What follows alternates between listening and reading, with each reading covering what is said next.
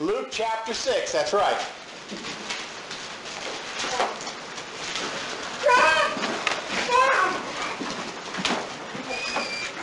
Verses 47 through 49. Hear now the word of God. Whoever comes to me and hears my sayings and does them, I will show you whom he is like. He is like a man building a house who dug deep and laid the foundation on the rock. And when the flood rose, the stream beat vehemently against that house and could not shake it, for it was founded on the rock. But he who heard and did nothing is like a man who built a house on the earth without a foundation, against which the stream beat vehemently, and immediately it fell. And the ruin of that house was great. May God add his blessing to the reading and the hearing of his holy word. Let me start by giving you a little bit of background about the geography of Israel at the time that our Lord was sharing this parable with his disciples. See, this was an area, a sandy area ringing the Sea of Galilee. In the summer months, and this was during the summer, the ground around the Sea of Galilee baked very hard, and it was like almost like brick. Building fishing villages and building homes in that area were very popular. But that brick was a wise builder knew not to build on that brick hard surface. A wise builder knew that when the winter rains came, that brick hard surface would become soft and would start to wash away.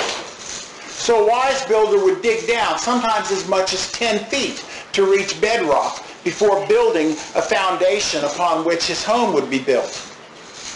Now there were people who had less experience, perhaps people who were just in a hurry, and they would ignore the advice that others gave them. And they would just go ahead and lay their foundation right on this hard earth, assuming it was going to be okay.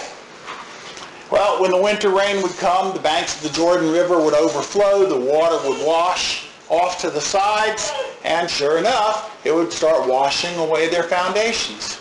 Now, in extreme situations, one storm would be enough to take an entire house down.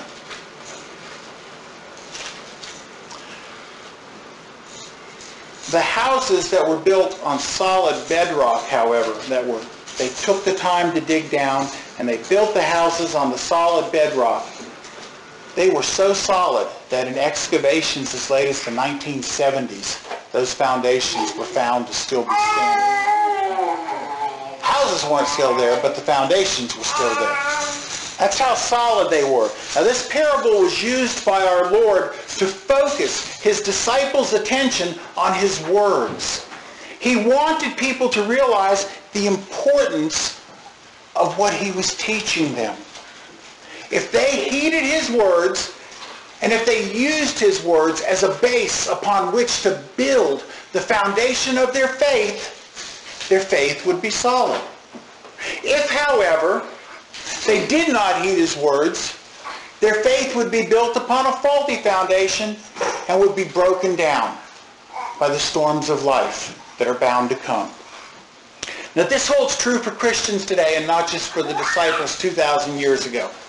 If we do not build our foundation of faith upon the words of our Savior, then when trouble comes, and you and I both know that trouble is going to come into every life at some point in time. When trouble comes, our faith may not be strong enough to stand against the storms of the enemy. So here is where we must begin today's message on turning stumbling blocks into stepping stones.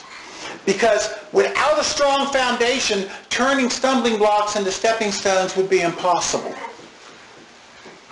So, as silly as it sounds, I want you to take a moment and think about the childhood story of the three little pigs. Is there anybody here who's not familiar with the story of the three little pigs? I didn't think so. How long do you think that the third pig's house would have withstood the assault of the wolf at the door if there had not been a solid foundation? Now, we're talking about a fairy tale, with a wolf with a lot of breath, he'd blow down sticks and straw. Well, we got this third pig's house made out of stone, but if it wasn't on a solid foundation, how long do you think it would have lasted? Hopefully, laughingly in your mind, you're thinking, well, it would have gone down just as quick as the others. And true, it would have. Well, hear this, and hear this seriously, and listen well. There are still many of Satan's wolves in the world we live in. They are attacking our faith, they are coming to our houses, and they will devour us if our foundations are not strong. But praise Jesus, we have been given all we need to build a solid foundation. We have God's holy word. God's holy word is so much in abundance today, you can find it anywhere. You can find it at Walmart. You don't have to go to a Christian bookstore. You can get it for free. If there's companies you can write or call and get it for free. What a great basis for a solid foundation. We have the sacrifice of God's only begotten Son, the blood on the cross. We have that as part of our foundation, and we have the indwelling of the Holy Spirit. Now, even Satan himself cannot break down the walls of faith that are built on such a solid foundation. If God is standing with us, nothing can stand against us. Amen? Amen. Amen. So you tell me then, why in the world do so many of us stumble and fall and then lay there asking God, why? Why did you let this happen to me, God? Why did you let me lose my job? Why did you let me have an accident? Why did you let someone I die leave me or pass away? Why? Why? I mean, how many people have you heard as Christians that do that? They lay there and cry, why? I'll tell you why. We stumble because we are imperfect, flesh and blood creatures who become stressed out and tired when we face life's onslaught of pain, disappointment, and grief. We fall because the fall of Adam. We have been born with a sin nature into a sin-filled world. And we just lay there because we do not have the faith to believe that God Almighty is waiting with his mighty hand outstretched to help us get back up on our feet again. That's why we cry out. No, instead of reaching for the hand of God, we reach for the hands of the world for help. And most of the world now believes that the only way to get back up, the only way to feel better, the only way to succeed in life is through psychobabble and other worldly things. And to that I say, baloney. The very best that the world has to offer will only be a weak crutch in your times of need. 1 Corinthians 3:19 tells us, for the wisdom of the world is foolishness with God. Faith, that's the ultimate answer. Keep on trusting God and keep on doing what you know is right.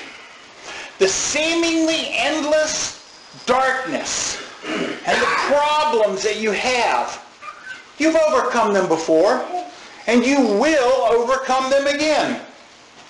You, with a little help from your Christian brothers and sisters, can overcome almost anything. You, with faith and with the strength of Jesus Christ, can and will overcome absolutely anything that the world can possibly throw in your path as a stumbling block.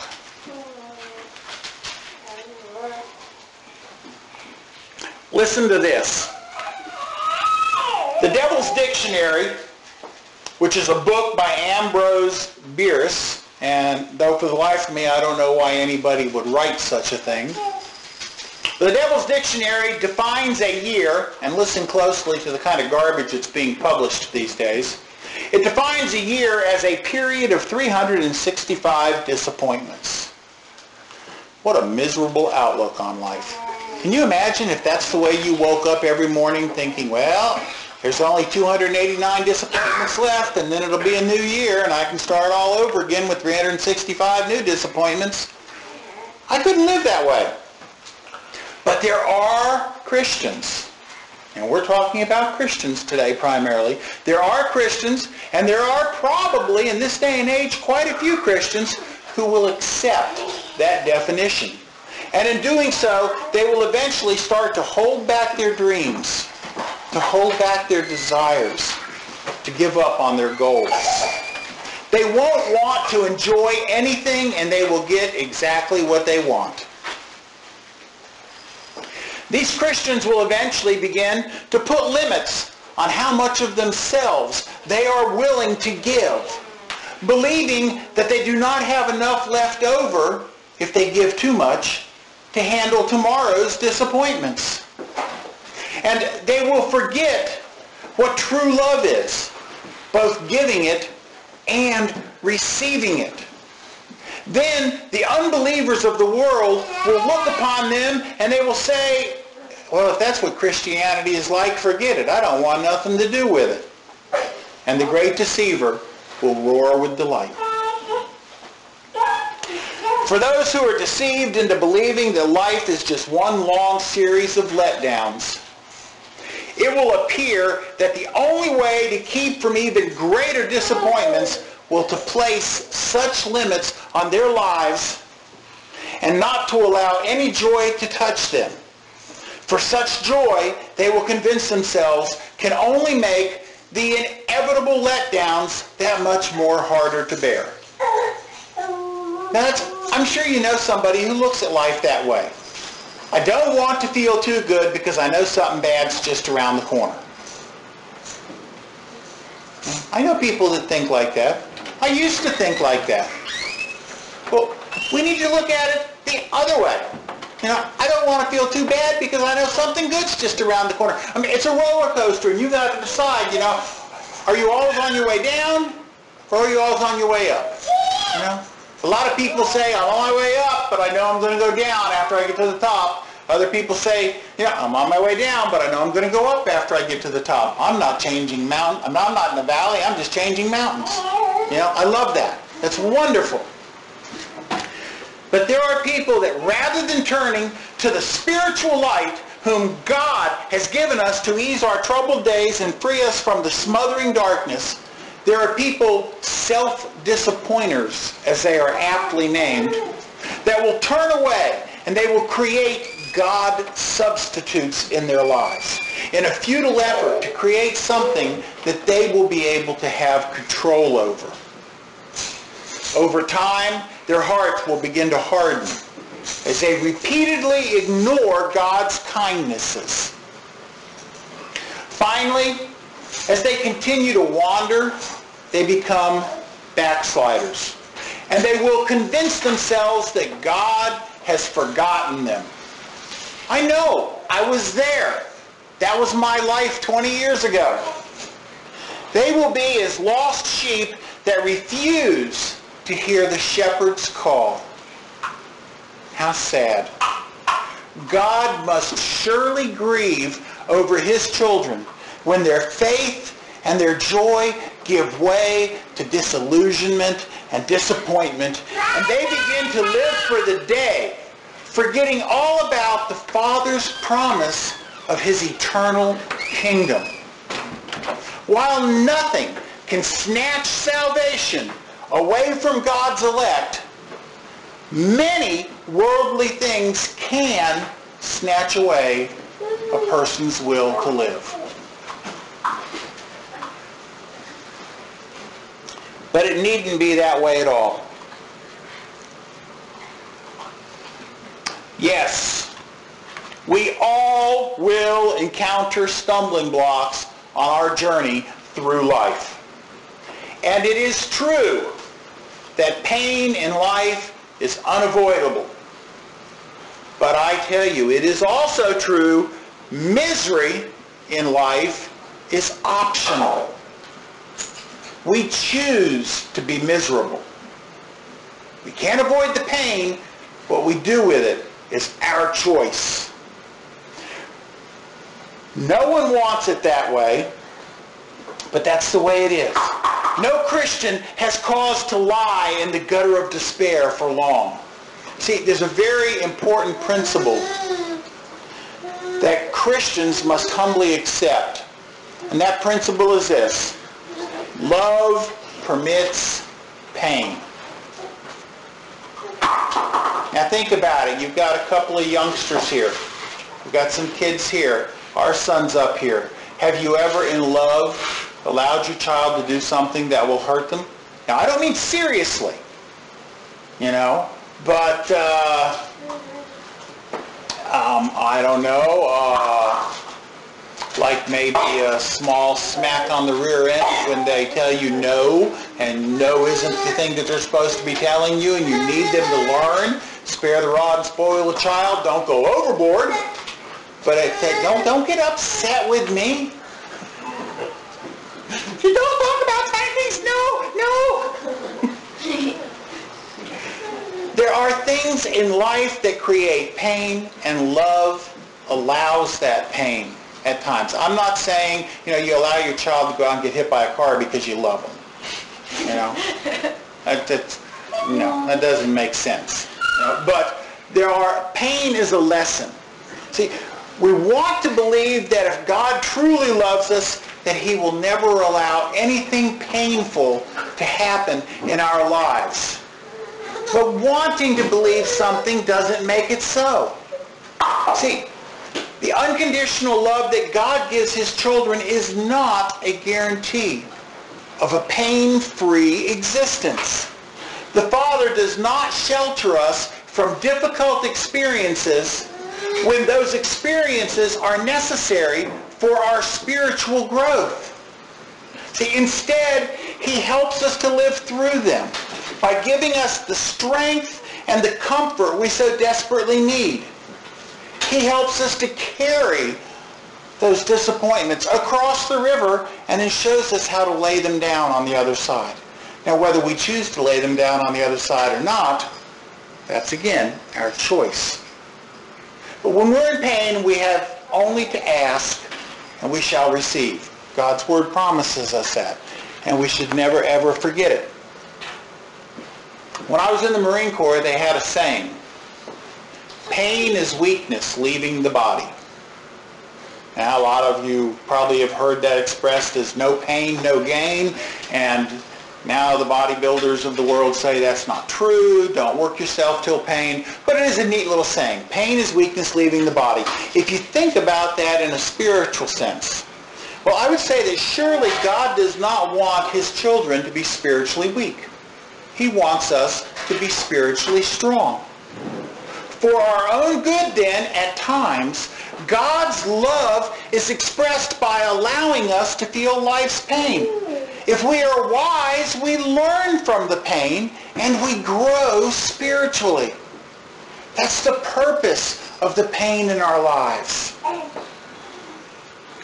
As we use pain to grow, we are taking the stumbling blocks that we encounter and we are turning them into stepping stones. And let's face it, no matter how much we grow, we have a tendency to travel the same roads again and again as we go through life. And if that road is paved with stepping stones, it's going to be a whole lot smoother than if it's covered with stumbling blocks. We have basically three choices when we trip over one of life's stumbling blocks. We trip over it, we can fall and lay there and complain about what has happened to us and wait for the world to pick us up. When we trip over one of life's stumbling blocks, we can get up, pretend like nothing's happened to us, and go along our merry way, in which case we are doomed to trip over that same stumbling block when we come back that way again. Or we can trip over that stumbling block, we can pick ourselves up, we can learn from the experience and turn that stumbling block into a stepping stone. We can smooth the path. Now, which response do you think is pleasing to God and glorifies his name? I think learning the lessons of life glorifies God's holy name.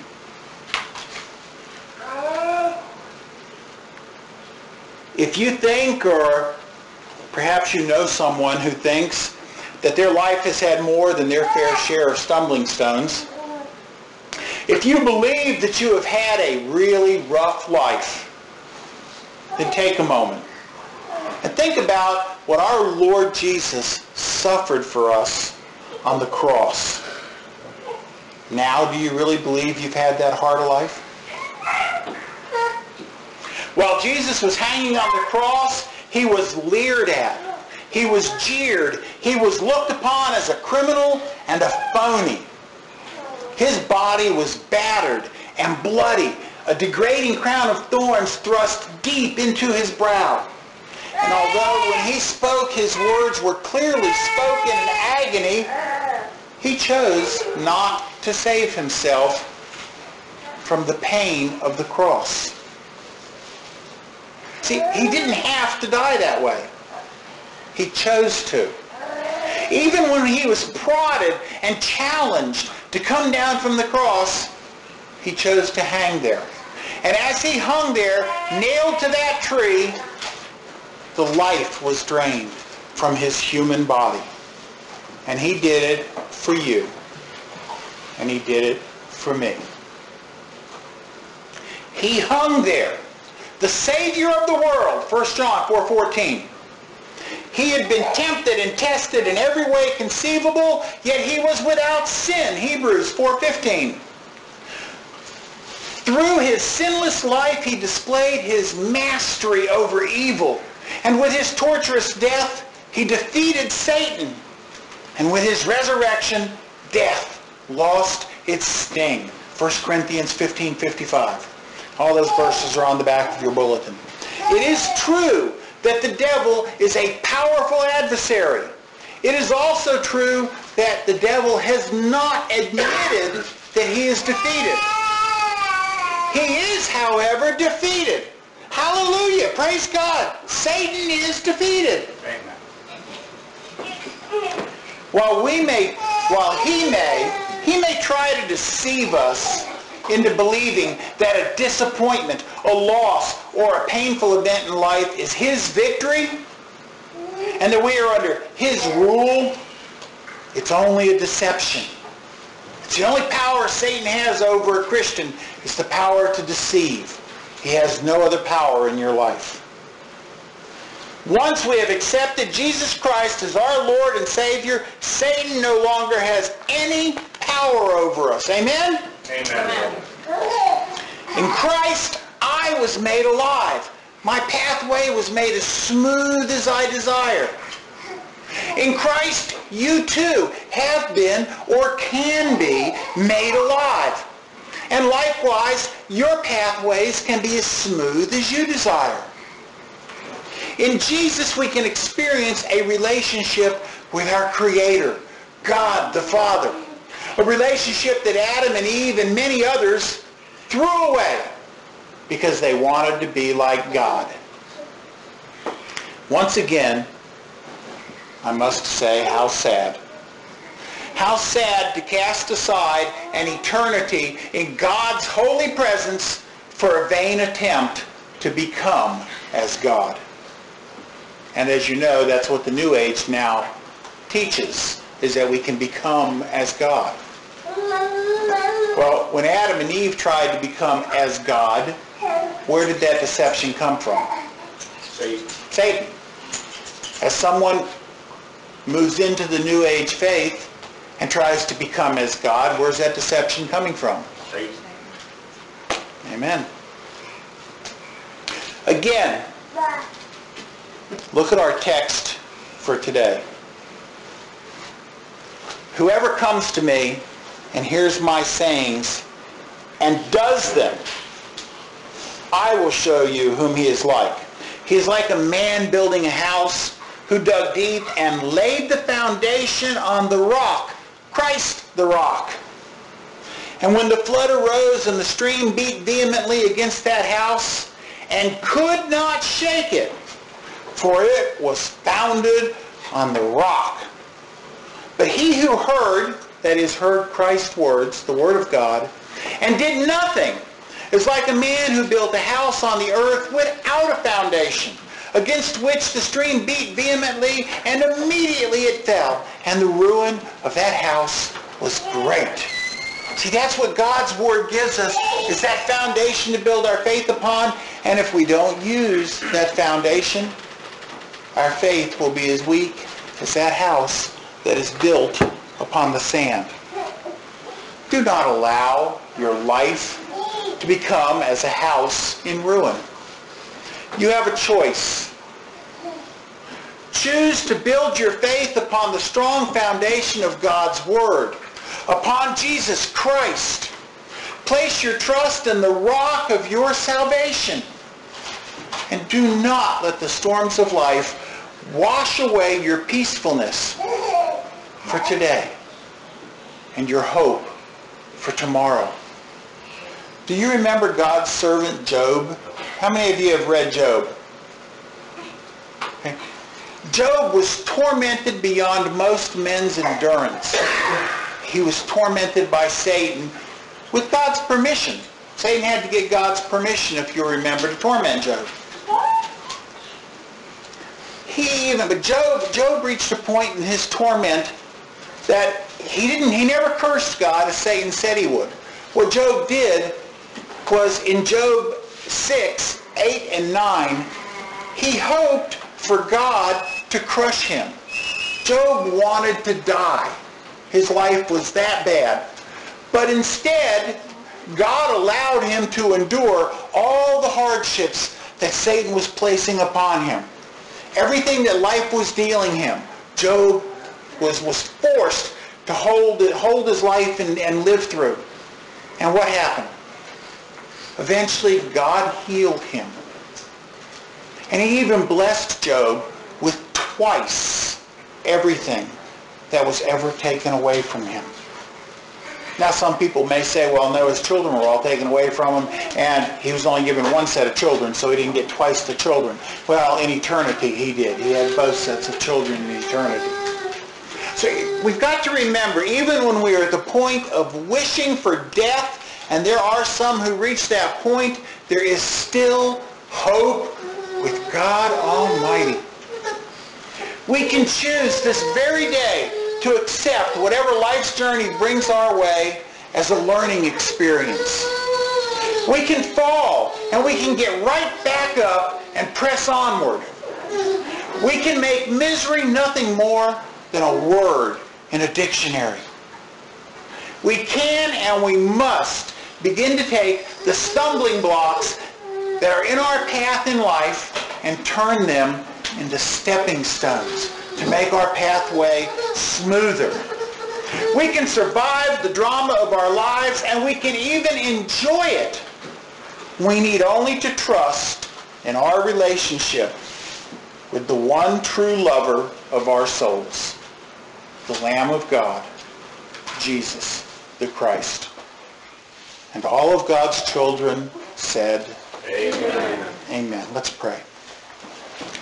Father God, as we go through this journey that we call life, there are many things that we come upon, many disappointments, times of hardship in our lives, in our families' lives, times of hardship in the world around us.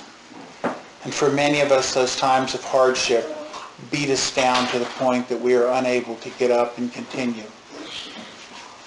Help us, Father, to realize that that is just a deception, that we are never so beaten that we cannot reach for the hand of God, and that you will not lift us back onto the path, smooth the path before us, and give us the strength to continue our journey until we have reached the end that you have foreordained for us. Father, help us to take these stumbling blocks that we face in life and turn them into stepping stones. Thank you, Father. In the name of our Lord and Savior Jesus Christ, we pray. Amen.